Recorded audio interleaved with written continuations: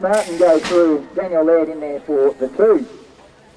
Superclass ladies, Susan, we didn't wait for them at all, as would be nice to give you a bit of a read across. Cheryl Smith got across out of that gate beautifully. Stalking her there is going to be Bianca Campbell as they're through Classic Hire, as jockeyed up with the inside line, took it away from Campbell. Smith jumped out beautifully. Cheryl loves it. She's a part-timer, we call her in the gym. Campbell there for your 2, jockey there for your 2, Campbell through, and then Gaskin finally making her way through traffic. She got really caught up as Shell part-timer Smith is going to get a win. Jockey there for your 2, Gaskin go fast there for your 3. Oh, we've